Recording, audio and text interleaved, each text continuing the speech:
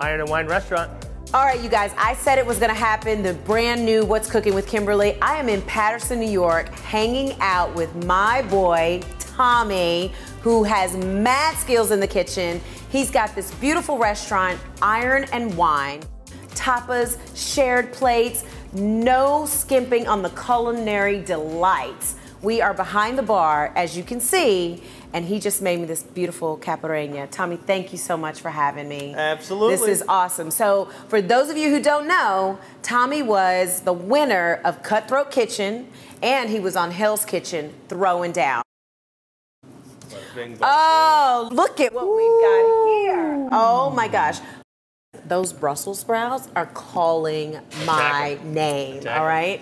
So I'm just gonna jump right in. If you'd like to tell me about this dish, I'm listening while I'm eating. This is probably one of our best-selling dishes here. We have a fried crispy Brussels sprout, and then it's actually glazed with a pork fat caramel that we make out of all of our pork drippings after roasting our pork butts. Oh my gosh! And it's a little soy, a little ginger, and some chili. It's just like a spicy glaze, sweet, spicy, salty. We add a little lemon juice on top, add acid to cut the sweetness. And the dish is topped with a little sesame seed, a little jalapeno to add a little extra spice. I literally take the juice rendered and the pork fat, and then we cook it down with chilies, a little soy sauce and ginger, sugar, and we turn it into pretty much the equivalent of a caramel that we glaze the Brussels with. Sweet, spicy. Mwah. It's fantastic. Mwah. Mwah. So good. I literally put any pork product or anything cooked off a piece of pork in something else at all times, you know. So that's a great secret. Don't give all your secrets away because I'm going to steal them. What do we have here? You have a toasted coconut crab cake. Ooh. And I've been slinging this dish for, God, he's been slinging this dish for 6 years. Seriously. Because this is a favorite. Yeah.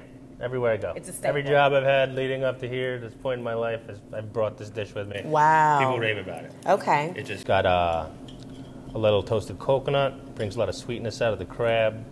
On top is a spicy remoulade, and there is also a marmolata made out of sweet bell pepper that we cook down. And actually, there's 2 ingredients to that, a little sugar and bell pepper, and it just slow cooked down, so it brings out the natural sweetness of the red bell. So I'm just going to say... Many people don't even know it's there, but it is. If you want a crab cake, this crab cake is worth driving. The golden ticket. Yeah, this is the golden ticket crab cake right here. This is delicious, and I'll be honest with you, I'm not a big fan of coconut, but it's so good in this. It's in the batter, it's on the outside, right?